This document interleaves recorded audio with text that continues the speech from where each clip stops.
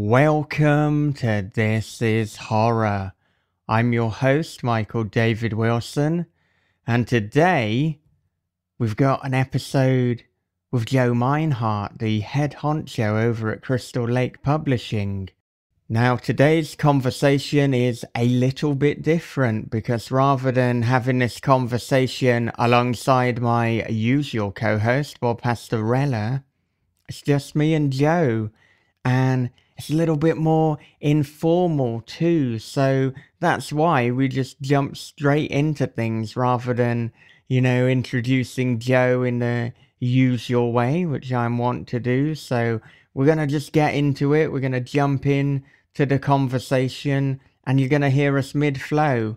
And this is going to be an interesting one because we don't always talk with publishers, and as the founder of Crystal Lake Publishing, we get into a lot of the nuts and bolts of the publishing industry, some of the struggles, some of the challenges, and the whole Crystal Lake Publishing story. And on top of that, this is the first Joe Mynhardt podcast. So this is an exclusive, a world exclusive, a podcast exclusive. And it's a long one. It has been split into two parts, so this is the first one, and the second one will be coming later this week, unless you're a patron, and then you could be listening to part two right now. Okay, well, before I present the conversation to you, let us have a quick word from our sponsors. Introducing If It Bleeds by Matthew M. Bartlett, a new charitable chapbook from Nightscape Press. 1/3 of all proceeds go to the Dakin Humane Society. A toe-tapping track from way back spreads like a virus through Leeds, Massachusetts, heralding a new era of unspeakable evil. WXXT, the slithering tongue in the ear of the Pioneer Valley. Are you ready to rock? A satanic cult. A woman's brutal assault. Can Kirsty Thompson face her darkest fear before a demon from hell is unleashed? The Mark, by best-selling horror author Lee Mountford, is a haunting ghost story that will have you sleeping with the lights on. Available in Kindle, paperback, and hardback editions, as well as a high-quality audiobook produced by Hannibal Hills. Search for The Mark on Amazon and Audible now. Don't just read horror, experience it. Okay, well, with that said, here it is. It is the debut podcast conversation with Crystal Lake Publishing's head honcho, Mr. Joe Mynhardt. And now for our horror interview. Obviously, we like to start by talking about early life lessons, so that is something that I want to get into. And obviously, growing up in South Africa, I imagine that your answer is going to be quite different to other guests, and you're going to have some quite unique perspectives there. It really does change your worldview. If you're born in a completely different place than almost everyone I work with, and it's weird because it's almost like most people I work with, they're used to either living in England or America, where I grew up seeing these places on TV. I mean, in movies. So this is like a kid seeing Disney World and hoping they can visit it one day. Yeah, it's very weird, but we'll get into that. Yeah, I mean, have you traveled outside of South Africa, and have you been to America at all? No, the only trip I once took was in grade 12 with a friend. We just visited a couple of neighboring countries like Zambia, Botswana, Zimbabwe, those places. So I've never even flown anywhere, no long trips. Most of my life is spent right here at this desk. Yeah. Let's see, early life lessons. Well, comics was big for me. Like, that was comics and going to the library with my mom. there wasn't really. I mean, I was actually born in Namibia, which is like just a bit northwest of here, and there was only one channel on TV. That's it. Wow. Back then, it was still like I think 11 or midnight.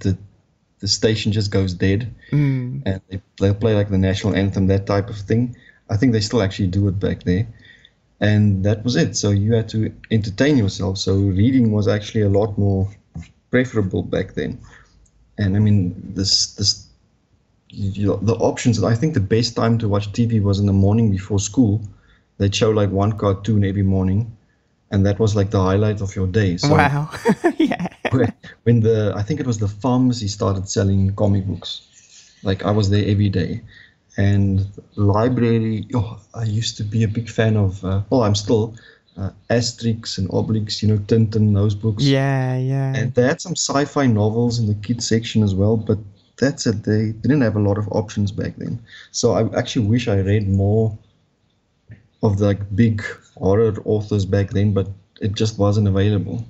Yeah. And did you tend to find then that with the sci-fi section, were you looking for the kind of most horror sci-fi novels you could get your hands on? Was horror something you were always attracted to? The first big draw for me was the cover, because I was into comic books a lot, but I'm not like those. My friends, they just watched the pictures. I used to actually read the comics, so it was easy for me to go to the books, and then I always looked for the covers that made me ask questions like, man, what's going on here? And most of them were more the darker stuff, not really comic humorous sci-fi. It was more and not the serious, where you don't even understand every second or third word. Yeah. Like yeah. kids section, you didn't have that so much, but definitely more the darker stuff. And for me, if you tell a kid you can't do something, they're interested, why not? So when I realized there's horror movies on TV and I wasn't allowed to watch them, I quickly started sneaking out at night when everyone thought I was asleep to go and watch Nightmare on Elm Street and all those slasher films. And from there it just grew, and I loved movies back then. Well, still do, but and I kept asking these questions like who makes this stuff? Who dreams of this character with the long fingers and blades and all that? And for the first time, I actually noticed at the end of the movies where they give the names, and I was shocked to see how many people it took to make a movie. Yeah, yeah. And basically, that's where my question of authorship came from. And I thought, man, that's going to be cool. I'll write books when I'm big. And so I actually had that idea as a youngster, but never really did anything until I think 2005 or 6. No, 2008. I'll figure it out later on, but that's basically where I started looking man, why didn't I do this before? Let's just give it a try and see what I can find on the internet and go from there. Yeah. And when you were younger, were you drawing stories? I know you said you weren't writing until 2008, but I wonder how much you were experimenting with other art forms. I used to trace the comic books and then see if I could merge two stories into one, two comic book heroes versus each other, which they actually did later on. But for me, it was very funny to see, the Archie comics.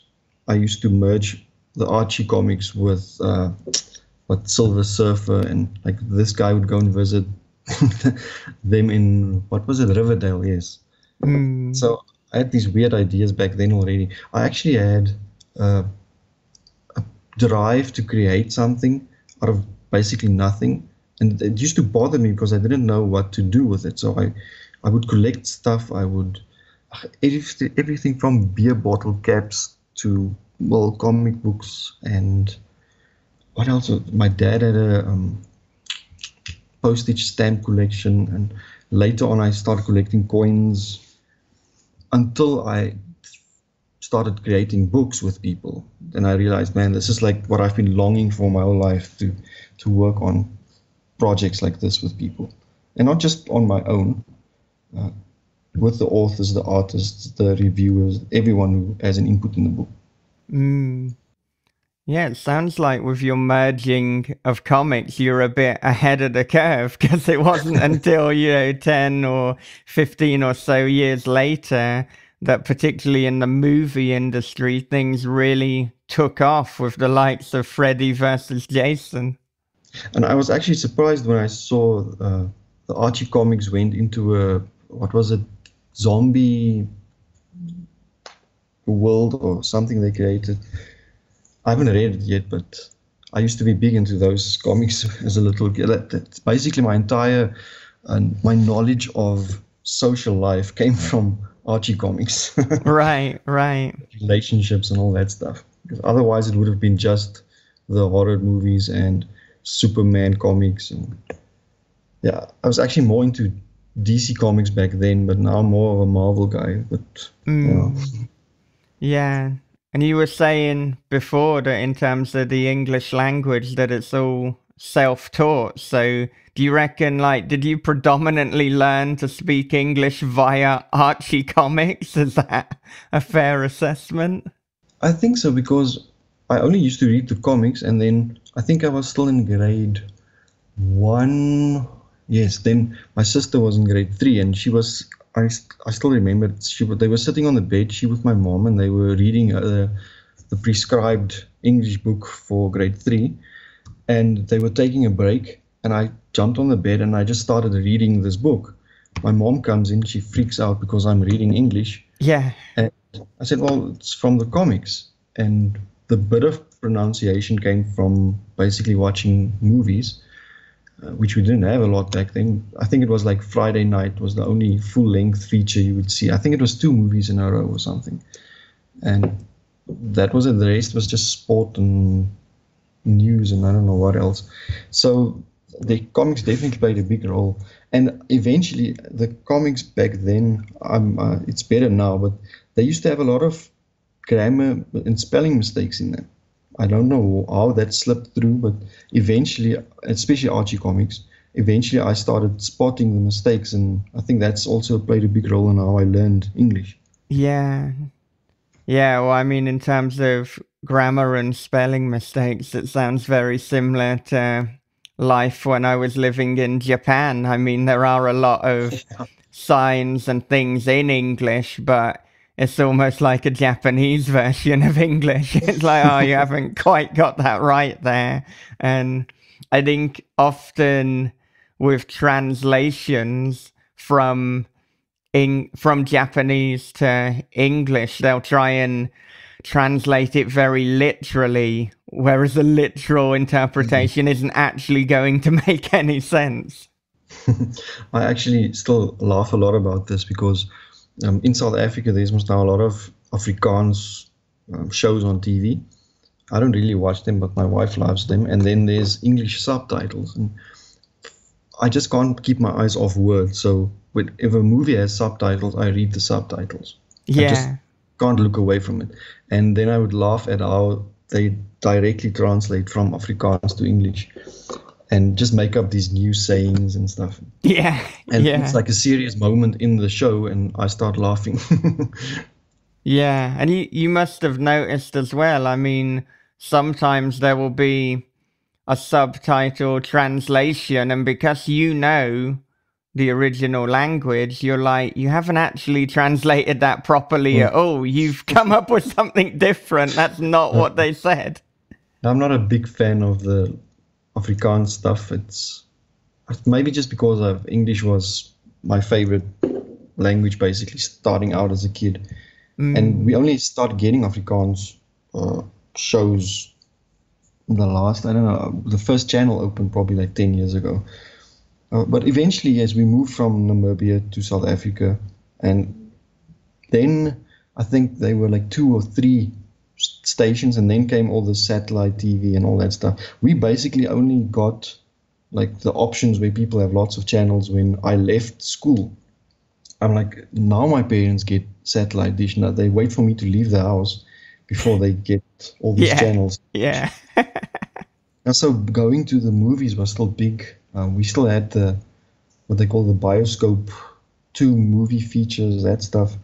And but it looked a lot different than the ones you'd see in America and England. It's almost like it was 20, 30 years behind the technology that everyone else had. Yeah. And do you find now that, is there a delay in terms of if you see a movie has been released in the US or UK, do you have to wait a number of months for South Africa? Because, I mean, I found in Japan, if I went and looked at the release date specifically for the cinematic release, people would be getting it in the UK, and so I'd be seeing it all over my Facebook, and then I'd see, okay, when is this coming to Japan? And it wouldn't be coming to Japan until 6 or 7 months later. And at which point I could just buy it off iTunes because I've still got an iTunes UK account. It used to be a lot longer, yeah. With TV shows, it's actually really fast now. It's like for The Walking Dead, for instance, it'll be on, I think, is it Sunday nights over there? Right. In America, and then the Monday night it'll show here, which really shocked me. But that was only until, I think, the last year or two.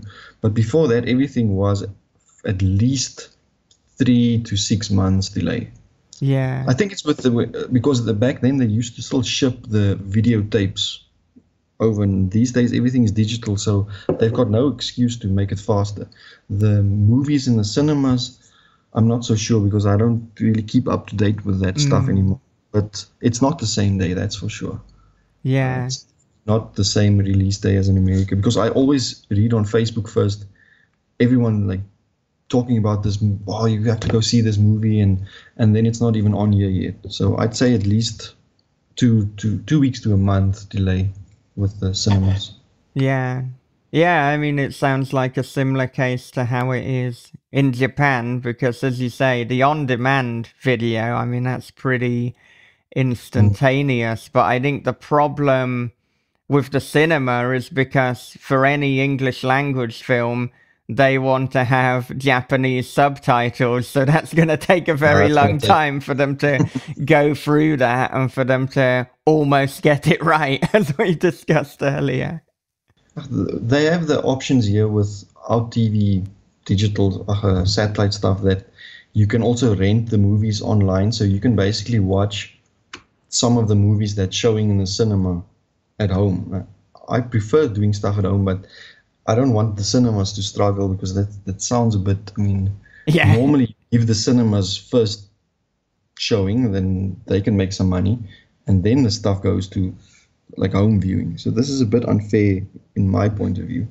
Yeah, I mean, I really enjoy going to the cinema, but as is the case with so many things, the problem can often be other people. There can be people who, want to talk through the movie, or they want to be on their mobile phone. And I tend to find that the later you go, or the more obscure the film is, like if it's an art house film, then the only people often who are going there are the people who really want to see the movie and are dedicated to it. So that'll lend itself to a nice experience. Or, of course, if you go to one of the horror film festivals like Fright Fest we have here in London.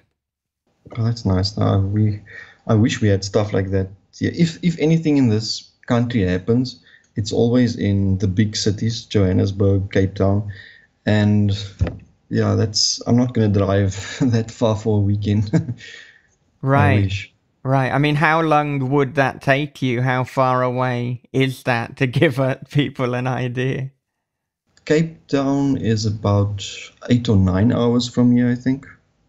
Johannesburg is not so far. That's about 4, but it's very expensive. So unless you have family there, it's like a guy from a small town having to go to New York and pay for accommodation and everything for a weekend. You're going to be bankrupt. Yeah, I'd imagine so. And our petrol, gas, whatever they call it, is extremely expensive. I think you guys also have one of the highest petrol prices in the world. Yeah. And it's the same here. Like, yes, you need to plan everything very carefully.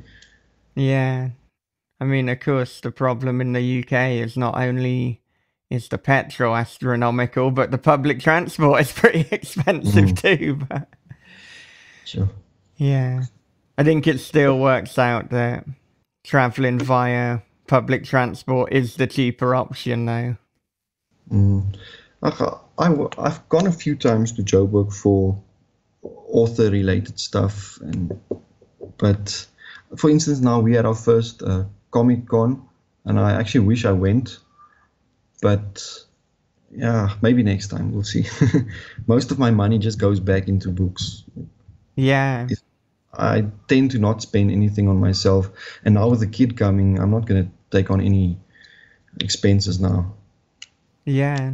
I'd rather just save up and see what she needs. Exactly, yeah.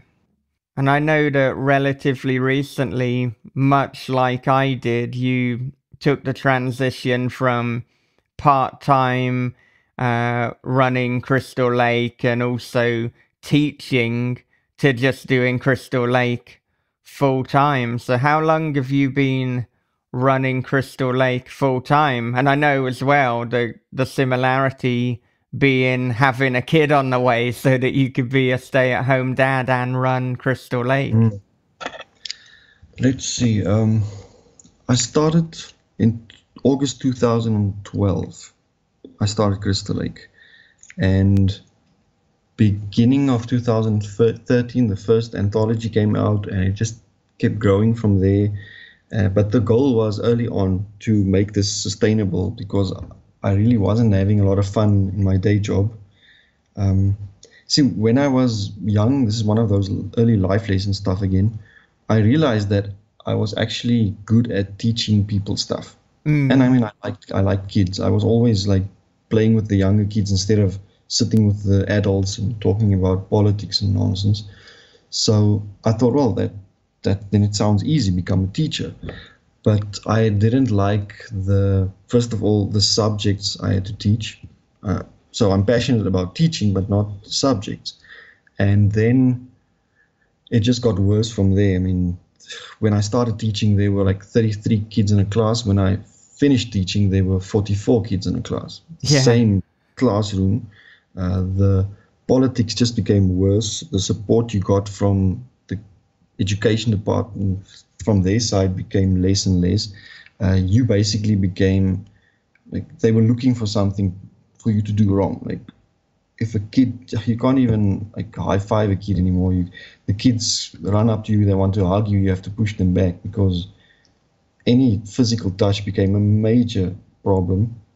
Teachers have been taken to court, they've gone to jail and then they didn't actually even do anything, because they just believe whatever the kids say. And I mean, we've had parents beat up teachers, we've had kids stabbing teachers, there's been murders.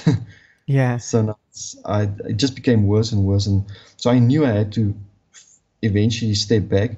And the last 2 years, I think I taught for like 12 or 13 years, but the last 2 years I was there, that was bad. Like, because then I already basically gave up on teaching. I just wanted out, which was probably unfair to the kids, but I've talked to some of them since then, and they didn't have a problem. They didn't see a problem with me, or that I like neglected them or anything. And I stopped teaching, I think it was 2016, end of 2016. Yes. So thank goodness for that. But and now I'm still teaching people, but I teach them the stuff that I enjoy, the writing, the marketing, the publishing, whatever they need help with. If I know something about it, I'll help someone with it. Yeah. And what kind of age range were you teaching? Grade 4 to 6, mostly grade 5s. So that's 10 to 11 years old. And soccer and cricket, and what else did I teach? Yeah, but that's the basis of it. Yeah. And you said that you were concerned about not wanting to neglect the kids, but obviously, I mean, I've said numerous times before on the podcast that we do have to put our health and particularly our mental health first. And the problem is that if my health declines or if your health declines to a certain point, well, you're going to be no good to anybody. So you do have to make what I guess could be misconstrued as a selfish decision on the surface to, do a greater good overall for the community and for you. Exactly. No, I was in a bad place there towards the end. Because you also feel guilty, like you're not giving it 100% anymore. But once you've reached that point, I mean, you just can't give any more of yourself. And that's actually one of the things that I don't like about teaching. They think it's a popular saying to say, you're the candle and you burn yourself out. I don't think any job should be like that. When you burn yourself out to the benefit of others. It just doesn't work for me. Right, yeah. And I mean, like I was saying, if you burn yourself out, well, okay, now it's gone. Now the candle has disappeared. So what's the point? So, burn to a certain point, but still have some energy left to burn later, if we're going to continue that analogy. And now it's easy to say that maybe I was so spent and tired there towards the end because I had 2 full-time jobs. But when I came home from school, like let's say 3 o'clock sport finishes, then I have to completely shift around who I am. Like you go from this primary school teacher who basically towards the end got a lot of crap from the kids. And now all of a sudden you're this publisher guy who has to email like people that I look up to, people that I watched their movies or read their books as a child, and basically just put on a different hat. And that transition was a big thing for me. It was difficult because it felt like 2 different worlds. But the second part of the day was never that tiring for me. Although, I mean, I went to bed late. And even now that I do it full time, it's a full day's work every day. So I don't even know how I managed to do it with the teaching back then. I don't know. Yeah. I probably just had less books a year. Oh yeah, I relate to that definitely, and it's something that I've been doing for a similar number of years too. I think there's a lot of parallels in terms of the path that we've both taken, but. I mean, I remember towards the end of your teaching, because we spoke a little bit about this via email, that you were suffering with some health problems. And so I was trying to give some advice in terms of dietary changes and things that you could do. So, I mean, let's talk a little bit about that and about the changes that you made and how you are today. Well, basically, I think back then it all started with the stress and the 2 jobs. And first of all, with the teaching, you're supposed to stand the whole day, but it's a lot of sitting, it's a lot of marking and stuff. And then I just come back here and I sit down from 3 till 11, 12 at night. And because I was not in a rush, but I knew I had to get out of there as quickly as possible. So the more time I put into this business, maybe I can leave school a year earlier. The faster I can get out, the better. So I neglected exercise and just basically healthy living. My wife had to remind me to eat because I just didn't take breaks or anything. It's just coffee and work. And I mean, I've seen people basically get heart attacks from just working the whole time. And I did have some sports injuries as a kid when I used to do karate quite a lot. And so some of those old injuries started coming back. And I thought, they'll go away in a month or 2. They usually do. Sometimes they come in the winter and they go away. And they just didn't go away. And they just got worse and worse. And eventually, even now, still sitting down for prolonged times, my hips, my back, everything starts hurting. So the only thing that saves me now is I do have a bit of more time now. I'm going to have more even next year because I have to get the kid out of the house sometimes. Yeah. So I do exercise more. I eat quite healthy now. I've lost some weight, so that takes some pressure off like the knees and the hips and all that stuff. So it's definitely better. It's not fixed yet.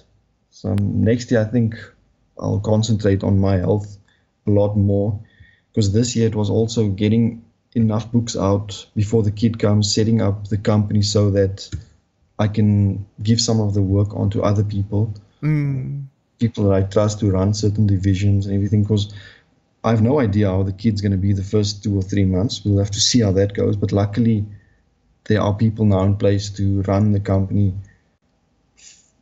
at least until I get the hang of everything and get myself back in shape and so on. Yeah. I mean, I find that every day I have to go out for a walk. I tend to start the day with that. I mean, particularly when my wife is going to work, so she'll take the train to work. And so what I'll do is me and my daughter, I'll put her in like the baby carrier, which I wear. It's effectively a sling, and then we'll walk with my wife to the train station, and then after that I'll walk back, and that'll mean that I've been, you know, walking around for about 25-30 minutes in the morning. And if there are days when I don't do that, I mean, I will feel that both mentally and physically. So I do think that is an important part to play. And I'll also try and make sure that every day, maybe about mid-morning, I'm doing some stretches or I'm doing some exercise. And it's just an important way to take care of your physical and your mental health. Mental, yeah. For me, it takes about 40 minutes in the morning to just get rolling, get moving again, and doing all the stretches and everything. So even if I get up early, it's going to be about an hour before I can start working anyway. So now I just do my stretches, and sometimes I'll go for a walk, which I should be doing more. But most of the, let's call them injuries and problems I have, they do feel better after a walk, but sometimes there's some of them where walking will just aggravate them. So some of them it's better if you sit still, some of them it's better if you keep moving. So every day is different. But since I cut most of the sugar, I can't cut all of it. I tried, but since I cut most of it, it's a lot better. They do say it promotes inflammation if you take too much sugar and stuff like that. So that definitely helps. And at least I'm off all that pain meds that they prescribed, which was going to bankrupt me anyway. Yeah. I mean, I think gluten and sugar are about the two best things that you can cut out in terms of keeping inflammation at bay. And that's certainly what I've been doing. And I mean, really, a lot of it is listening to your body, trying out different things. And you're right that some days you will find that a certain exercise or even walking isn't going to work so much for you. So if your body is saying, look, can we just stay at home and sit down, then you've got to listen to it, even though sometimes I'm stubborn and don't want to. But as long as I put health first, then things seem to take care of the rest. And that's what I didn't do there towards the end while I was still teaching. Like, you just told your body, listen, I have to work, keep quiet. You pushed through the pain, which is like the worst thing you can do, because it doesn't go away when you finish working. You're just basically making it worse in the long run. So you think you're getting more work done, but by messing up your body, in the long run, you're going to struggle so much that you're not going to be as productive as you would have been if you were like 100% every time, less hours a day. Yeah, and I think we learn lessons the hard way sometimes. Yeah, unfortunately so, yeah. Well, I know when you initially started Crystal Lake Publishing that we actually ran a interview with you back in 2012, and we ran it with you, the Meet the Writer interview, just before you'd set up Crystal Lake. I remember that, Yeah, and I know that in that time, one of the things that you were doing, as well as English books, you were putting out books of fiction and short stories in Afrikaans. Is that something that you still want to do with Crystal Lake, or is that something that you've moved away from? I mean, obviously not reading or speaking Afrikaans, I might be a little bit ignorant on what you're doing on that front.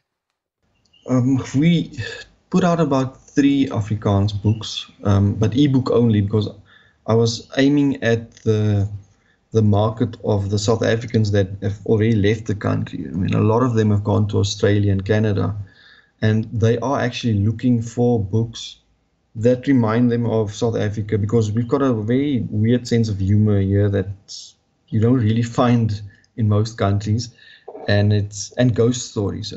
South African humor and ghost stories are very popular. So we put out 2 or 3 of those books, but they didn't really do. I mean, it's difficult because where do you advertise unless you can afford to target specific magazines in Australia and Canada? So it didn't work out quite well. I'm still going to put out maybe 2 or 3 because I have this local author who is an excellent ghost story writer. But if you translate it into English, it won't work. Most people will not get that humor. So it's classic plain Afrikaans stories, which I still enjoy, but mostly because of the way this guy tells it. He's an excellent storyteller. So if you hear him actually speak, we even thought about maybe recording him, but it's just a lot of stuff I still have to get time for. Yeah. Yeah, and I mean, I'll often say that you can do anything you want, but you can't do everything you want. So you do have to prioritize that time and say, okay, what is the most important thing for me to do at this moment or at this period in my life? And I mean, that's the key. It might change from time to time, but you can only do one thing at a time, or you can certainly only do one thing optimally at a time. And another thing with the South African market is it's been easier for me to get books into major bookstores in America. I mean, I'm talking about New York and London bookstores than getting books into local bookstores here. Right. It's extremely difficult. Most people have already said it's like you have to be part of almost like a boys club type thing. They only take care of their own people, and they don't even care about. I mean, America, you hear about sections in a bookstore of local authors, and they'll do signings and stuff.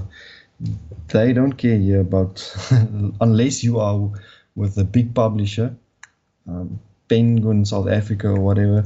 They do not care about local companies, small companies or small press or new author, self-publishing, nothing. There's no support locally. Right.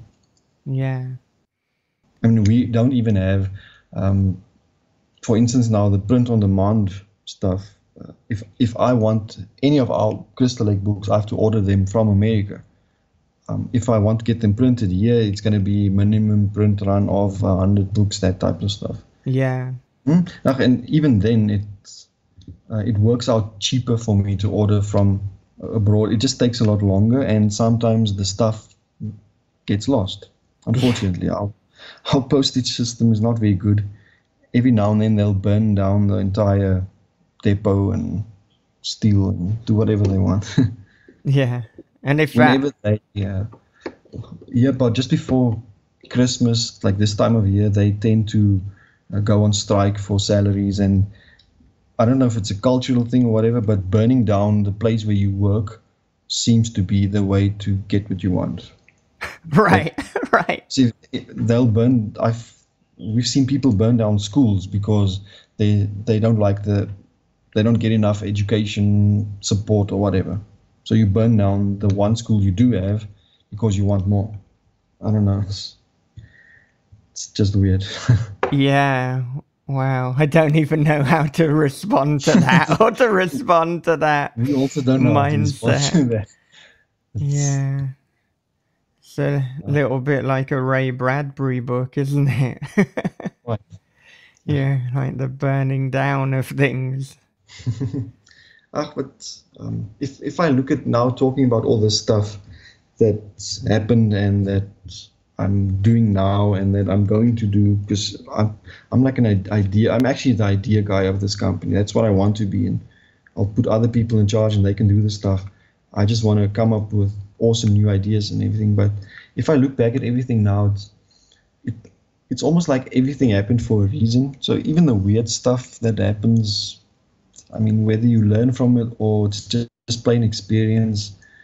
I mean, for instance, in high school, where I had to choose the subjects, I can't remember what my choices were, but for some reason I chose typing. I mean, plain and simple, you sat in a classroom with, maybe it's because it was mostly girls in the class, you sat by a typewriter, and you just type, that's it. And what use was it? But now when I look back, and what I do now is it's the one subject I still actually use the most from school. Imagine I had to still type with one finger or two fingers. And I mean, I send I send a lot of emails every day.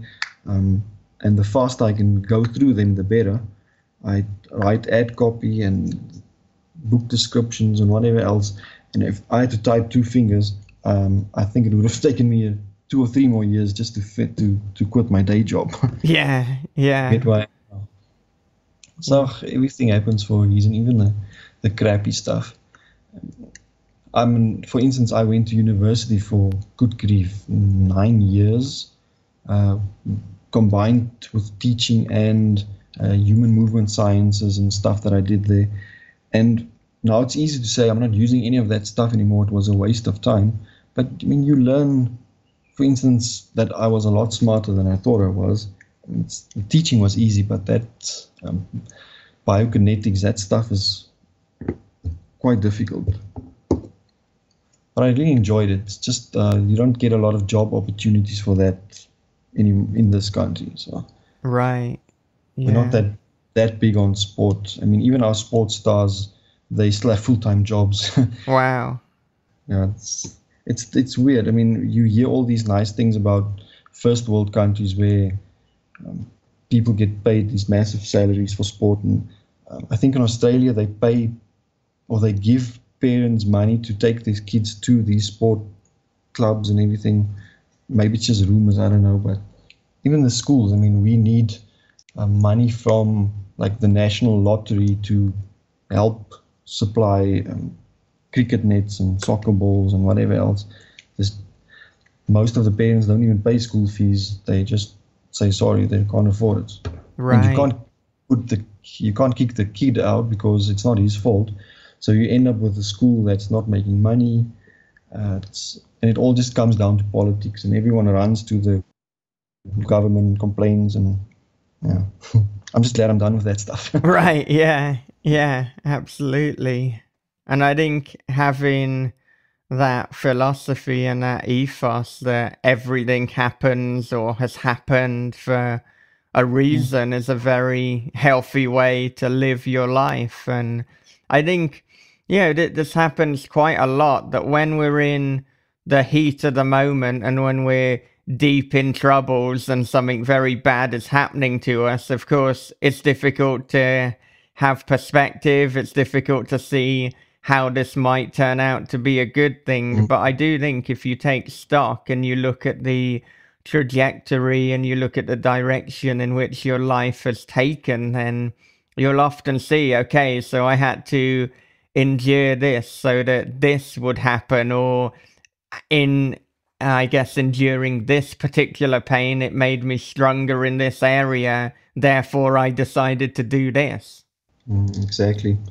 I can't go into too much detail with this example, but I once made a mistake that cost me, because I quickly learned not to do the finances late at night. Right. Because I tend to make mistakes. But I made a mistake that cost me, let's say, $1,000. Okay. No, it wasn't that much. Okay, well, let's say $1,000, and which made me think of ways to like make sure this never happens again. And by spending time figuring out this mistake, an idea came along, and that idea ended up making me about $3,000. Yeah. Wow. And Okay. I was killing myself over that initial mistake. And now when I look back, and I'm still actually profiting from that idea that came after that. I mean, so it just shows you everything eventually down the line.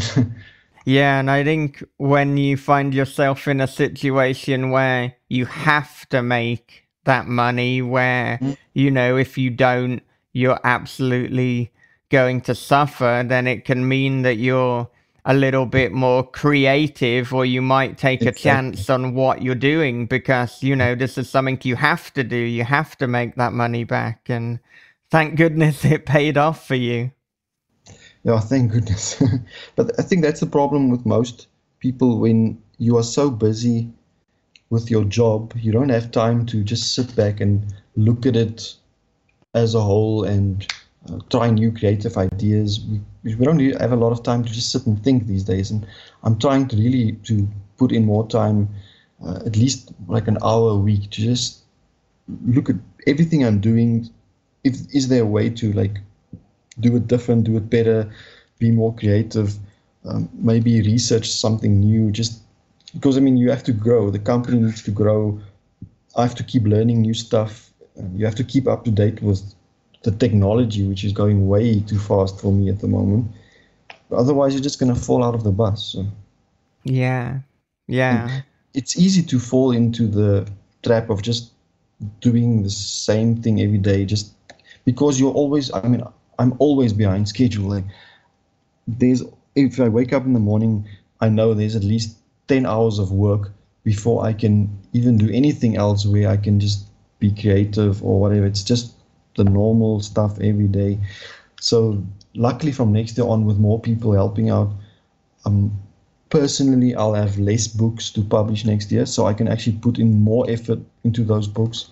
I can give them a bigger marketing budget, but I can also look at more creative ways, stuff that will take time. I mean, the creative ways that don't cost money normally take a lot more time. And then I can just test what works and what doesn't work and see how the readers respond. And people like being part of the launch and the project, and you need time for that stuff. Oh, yeah, definitely. And I mean, you said before about using print on demand to have your books readily available and to get them in bookstores in New York and in London. Is it Lightning Source that you're using at the moment for your print on demand? Um, the Lightning Source, let's call him sister company, the Ingram Spark one, because when I started, I only had, I think, 7 or 8 books to move from CreateSpace back then to them. So they said, no, I have to go to Ingram Spark because I think at Lightning Source you need at least 10 or 20 books already in print, which I was lucky because Ingram Spark, I mean, it's the same printers, but you only pay the upload fee. There's not a maintenance fee like every year annual payment for every book, which I hear you do have at Lightning Source. It's more expensive there. And you have the same opportunities. The books are available. Bookstores can order them. You've got a return policy. Like we can do author signings. So I'm very happy where I am now. I have moved some books, especially the last 4 or 5 books, to Amazon with their new printing system when they now moved CreateSpace into the KDP upload system. And for mainly the reason that it's easily available. Amazon used to give me a lot of nonsense, they still do, but where the paperback, they'll say, no, it's out of stock. How can a print on demand book be out of stock? Right. And then they'll say, or they'll upload the book a week later, the paperback, or then the cover's not showing. I know it's a bullying system most of the time, but in the end, it's going to cost the author, he's going to lose out. So, and I have to put them first. So I'm going to use Ingram now for bookstores and libraries and for my personal orders, for signings, everything. And Amazon, they can sell the books that they print. Yeah, that sounds like a very similar model to what Max Booth and Laurie Michelle are doing over at Perpetual Motion Machine Publishing. And it is a bit cheaper. I mean, the profit margin is bigger because you can either sell the book at the same price and make more profit, or you can make it like $1 cheaper, and you're still going to have a bit more profit. So I'm going with the $1 cheaper option and just a little bit more profit for everyone. And I mean, a lot of readers will, and $1 sometimes can be the difference between buy and don't buy. So Right, yeah, definitely. What do you think in terms of the quality of the publication when you look at an Ingram Spark book and then when you look at Amazon's new printing system? Because I haven't seen Amazon's new printing system, but I know before when I looked at an Ingram book and I looked at a Create Space and you look at them side by side, the Ingram one was notably better. I mean, yes. I would say that over the years, Create Space have got a lot better than they were initially. Like initially, there was such a gulf in difference that I think most people went for Ingram or Lightning Source just because the Create Space looked like it had kind of been botched together in a very amateur fashion. But I know It's definitely better. yeah, is it still the case that Ingram books are looking better than the Amazon ones, or is there, like, I guess, less of a noticeable difference? It's definitely less notable, but I'd still say it's about 10% a better product, the Ingram Spark versions. Yeah. In a business, I'll have to look at the profit lines and I didn't want to do this initially, and earlier this year I just said, let's just give it a test, see how it goes, and I haven't had any complaints, and we've sold more paperbacks.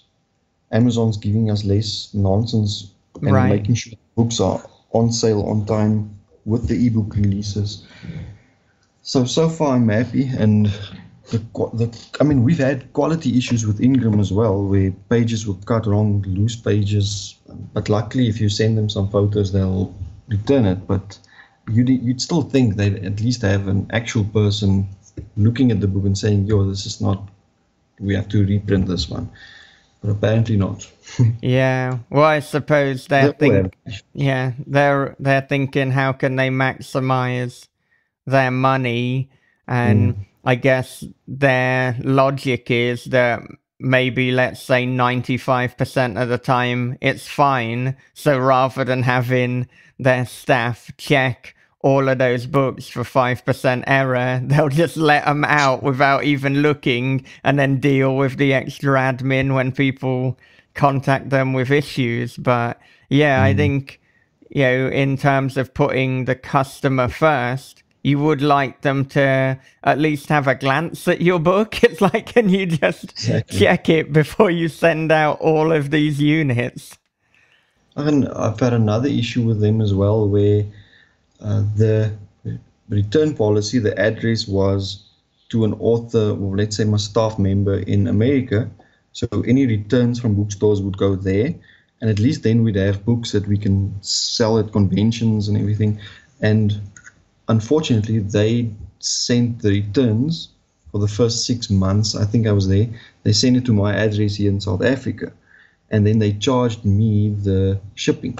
Oh no! Which means I've got like 2 boxes of books here that I don't have a market for here in South Africa, and it cost me a lot of money. And eventually because I took them on about this, it was my mistake. I put in the correct return address. They looked at the address for the bill, like the payment address where I live, and then I think they gave back half of the money on the second box they sent, but that's about it. But at least I got something back. So there were some, and I think that was just when I started out at full time. Yeah, when I left the school, basically the first month doing it full time, I had this massive financial setback, which I had to push through. Luckily, I'm still here. So.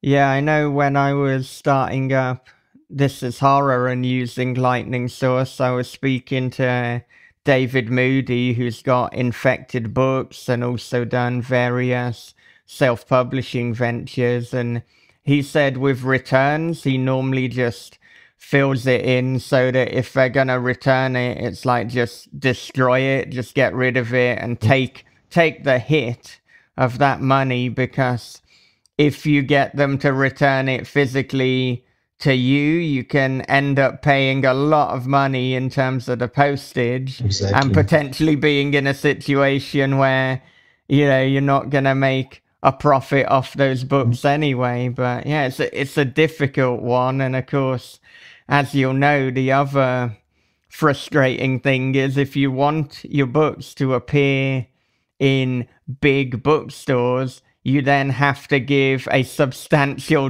discount to retailers. And I mean, I don't know if this has happened to you before, but sometimes when you're giving a discount, if you're not careful, you can look at it and see like, well, I'm hardly making any profit on this unit at all. And I found with one book in Australia, it was like, if I keep it at that price, I'm going to actually make a small loss because of how much discount I have to give you. So, you know, either you put a smaller percentage down as a retailer discount, which then means that it's going to be difficult for bookstores to justify, or you have to hike up the price, which then means it's going to be harder for a reader to be able to justify forking out for the books. It's a very difficult situation. Indeed. I have to check at least once a year. I go through all the books and look at all the different markets just to make sure that there is a profit on every sale. Yeah. And I found now twice, especially with Australia, where there was a minus. It was in the negative. Yeah. And they won't email you. They won't tell you, listen, there's a mistake here, or maybe auto-corrected. Nothing. You have to manually check it. And this becomes a bigger and bigger job every time, because every year there's publishing more books. Because it's print on demand, it's not like the books are going out of stock, out of sale, off the market, unless the author and I agree that book stays on. So it's just becoming more and more of a job to do, and you'd actually like the support of them checking it, at least helping out. Right. And I would imagine as well, like, surely it can't be that difficult for them to program a system, in which, like, hang on, your book has gone into minus figures, we're just sending you an alert to let you know about that, because nobody, at least that I could imagine, would want to put a book out where it's costing them money every time someone buys it. I mean, that's completely counterproductive. So I think for people listening, if you're an independent publisher, seeing as both me and Joe have had this problem, check your books are making money, particularly in that Australian market.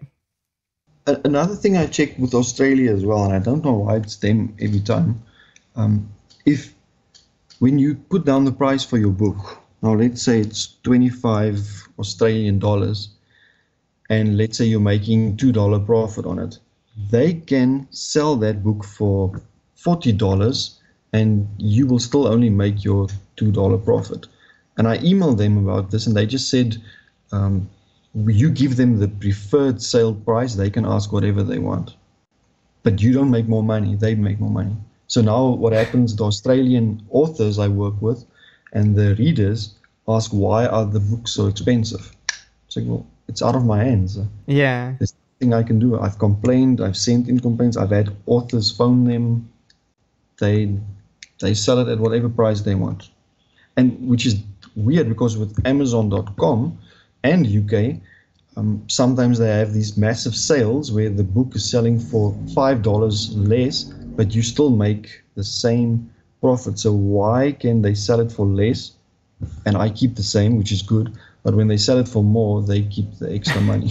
Absolutely corrupt. There's no the sense. Book's not going to sell at that price anyway, so why make it that expensive? Yeah, definitely. I just wanted to ask, because you said now you've got some titles that you're selling via Amazon Print, and then you're also getting them via Lightning Source for your own personal copies and for sending things out and for getting them signed, etc. Do you then have two separate ISBNs, or do you use the one ISBN because it is just the paperback version? No, if you upload to Ingram or Lightning Source first, the moment the book is approved, then I upload it to Amazon. You can use the same ISBN. If you do it the other way around, Ingram will not accept that ISBN number. Okay. But Amazon will, unless the book has different dimensions or perhaps a different page count, then you need a different ISBN because it's actually now two different versions of the same book. Yeah, no, that makes sense. And obviously that's important for people to hear as well. It's important for me to know because now I'm thinking about Amazon print and if I want to do that. But yeah, it would be frustrating if someone was listening and they thought, okay, I'm going to action that. They upload it to Amazon and it's like, well, sorry, now that you've taken that step to begin with, you're going to have to do it again. You're going to have to use two ISBNs in this instance. You can actually get a free ISBN number from Amazon, but I don't really trust it because some people debate that if they own the ISBN number, they might actually own the book, the copyright on the book or something. I haven't looked into that part yet, but for now I'm sticking to my own ISBN numbers and barcodes. And the one thing about in South Africa, you can get free ISBN numbers, but then you need to send samples of the books to all our national libraries, and I think there's like 5 of them or something. And for me, that's not going to work because I have to order the books from abroad. I have to ship them in to me first and then fill in these forms and then send them to the national libraries. So it's cheaper for me to actually just buy ISBN numbers off the internet from America, wherever, instead of getting them for free here. Yeah. So there's a lot of research that goes into, into running a press or even a self-publisher. There's a lot of stuff you need to learn to make sure you're saving money, because it all comes down to your profit margin. Because this is a lot of work. Oh, yeah. Just to play even, it's not going to work. Or to even lose money. Yeah. It's not. Yeah, and I think something that both of us are kind of passionate about and both of us are concerned about is this idea of experimentation, of pushing further, of seeing if different things will work and if that can be a way to gain profit or to gain readership. And it's always about evolving and never staying still. And I mean, that's why we've done various things. That's why we've both jumped into Patreon to play around with that, to see how that works. That's why you've done things like the Indiegogo with Crystal Lake 2.0, which we'll talk about in a minute. And I actually quite enjoyed this whole, let's call it crowdfunding thing, because it wasn't just for one book. And the 2 I've done so far, and both successful, were for the company itself, so people can see we are growing. We're using that money to put out more books and help more authors and new imprints, new divisions, new everything. It's not just to put out one book so we can make the profit off the book. Yeah. I think that's what people quite enjoyed about these fundraisers. Yeah. And the Patreon I also enjoy. I hope I'll have more time for it next year, to put in a bit more effort there, because it is worth it, and the people who are there enjoy it. Yeah, I mean, and as you can see, not only from your own experience, but from what I've been doing as well, I mean, Patreon, it will grow and it will see that you'll gain from it, but you really do have to slog away at it. I mean, some people contact me and ask me about Patreon because they're seeing that I'm having success with This Is Horror with it, and I will be asked sometimes, like, is it easy? It's like, no, it's not easy. It's like most things that are worthwhile doing are not easy, but if you're prepared to put in the work, then, certainly do it, but don't have any illusion that this is going to be passive income. Don't think that you putting this page up is going to be enough. You've got to always experiment, always look at growing, and in doing that, sometimes you will fail, sometimes you will try something and it won't work. But I mean, goodness, we've gone to the Samuel Beckett quote before, where it's like, fail better. That's basically what creativity is all about. I enjoy it. It's quite a challenge, but I like that close connection to the readers and the fans, and some of the money can go towards helping people. I mean, exactly. So yeah, they get books. The authors get support. I'll grow. I'll put more time into it next year as well and see where it can go. But what I actually would like, and I've emailed Patreon about this, is awarding someone, like as a prize for some giveaway or whatever, a 3 month subscription. But they've never replied, because it would be very nice. I mean, imagine giving 100 people of the first month for free, and some of them will leave and some of them will stick around. Yeah, that's a really good idea as well. And I mean, something that I've said before is, for people who are on the edge about supporting us on Patreon, I'm trying to, appeal to people and say, try it for a month, pledge at the minimum level, $1, see if it's a good fit for you. And if it's not, then please leave. We want people who feel that they're spending their money wisely. But if Patreon were to incorporate what you're suggesting, I mean, so many more people would take me up on the offer if I'm saying, like, look, try it. I'm so confident that you're going to enjoy it. I'm giving you the first month for free. And if you don't enjoy it, then I wouldn't want you to spend your money on it anyway. So everyone wins. Including Patreon, because if they have more people on there, the little bit that they keep will obviously increase. Exactly. Yeah. And I mean, it might be that somebody takes a chance on Crystal Lake or on This Is Horror via Patreon, and for whatever reason, they don't kind of continue that. But because they're now aware of Patreon, maybe they look at, okay, what other creators are on here? Or maybe they become a creator themselves. So you're right, it does benefit everyone, and perhaps more than anybody, it benefits Patreon. So we need to get on to them about this.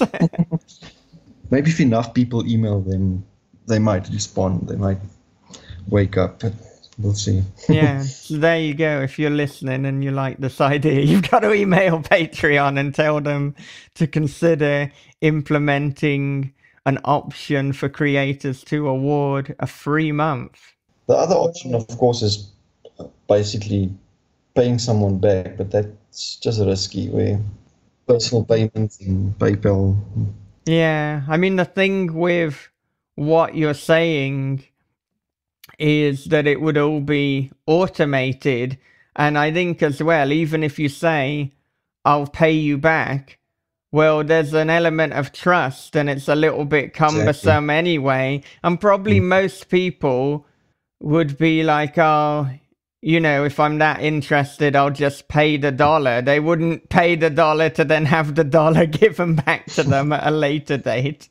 And by the time transaction fees have come into it, it's probably cost both you and the person who you're paying back a little bit more than that $1 anyway.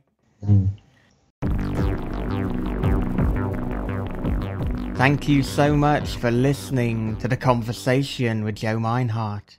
We'll be back next time with part 2, the final part of this conversation. But of course, if you want to get that ahead of the crowd, if you want to listen to that right now, all you need to do is head on over to www.patreon.com/thisishorror.